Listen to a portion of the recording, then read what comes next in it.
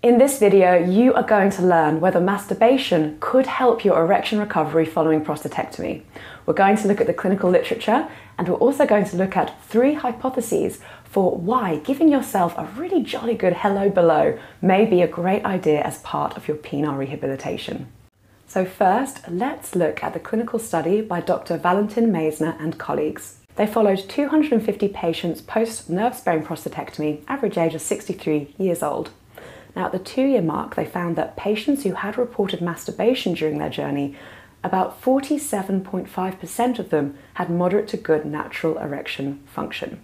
Now, this was compared to 37.5% of men who did not report masturbation. Now, morning, we can refer to this as nocturnal erections, had returned for 54.6% of men who masturbated versus 35% who had not masturbated. Now, we can't conclude any causality from this because there are so many variables determining erection recovery during penile rehabilitation. And I have a lot of videos about that I'll pop in the description box below. However, it would be interesting for us to unpack why masturbation may have been a pro-erection strategy on these men's journey. So the first hypothesis that was proposed by these researchers was that potentially masturbation is yet another strategy for just encouraging more oxygenated blood flow into the penile tissue. So penile tissue, when flaccid, has a very low oxygen saturation level. And what you're looking to do with penile rehabilitation is just keep that tissue in really good health by encouraging and establishing blood flow, but especially oxygenated blood flow. Now, even when you're masturbating, if you find that you're still relatively flaccid, you might experience maybe a weak erection, maybe a 1 to 2 out of 10. That is still some oxygenation, which frankly is better than nothing. Sort of like if after you had an operation where you were looking to rehabilitate your ability to walk with your legs, even thinking about walking and then even just moving your legs ever so slightly would be better than doing nothing at all. And we can also potentially hypothesize that this was why the masturbation group had more of a return to urinary continence as well. So at 12 months post-surgery, the researchers found that 83% of men in the masturbation group had a full return of their continence. That was compared to 70% of men who did not masturbate.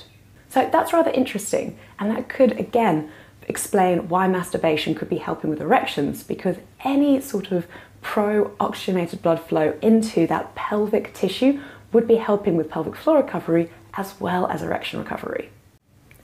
The second reason that masturbation may lead to more erection recovery is the idea of just practicing what I call making the phone call. So anytime you have a spontaneous erection from arousal, it doesn't start in your pants, it starts up here in your mind. So in the mind, you experience sexual stimulation somewhere in your body or an erotic thought, and this essentially gets your mind to make a dial up to send a signal down your spine to the cavernous nerves around your prostate. Now, these are the ones that may be in a state of trauma for you following prostatectomy. But if any are online, if they're starting to become online, what they'll do is they'll send chemical messages out into the bloodstream in order to essentially tell the penis, relax, and that then fills the penis with blood, aka your erection. So you sort of need to be regularly making that phone call in order to really know, are the nerves surrounding my prostate online? Now, the third reason that you might be wanting to practice that 5-finger shuffle during your penile rehabilitation is for just the general health and well-being benefits that we know exist for masturbation. Now, there is an absolutely amazing video that urologist Dr. Rina Malik on YouTube has made that firstly debunks all of the myths that you might have around why masturbation could be bad for you, because let's face it, unfortunately we are in a society that's not necessarily encouraging masturbation at this point, even though we do have the scientific research demonstrating why it's a really positive thing to do for your well-being, your nervous system, and even the hormones that are released during that activity.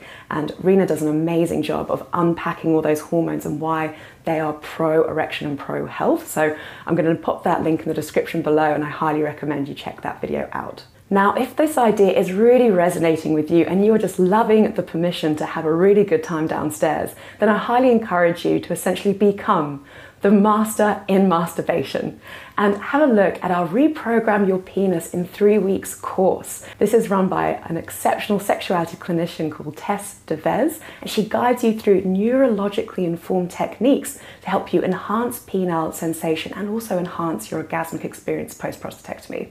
So highly encourage you to check out that course. And also, as always, if you like the video, please like, subscribe to the channel. It lets me know that you're interested and I'll make more videos just like this one. Thank you very much for listening. Bye.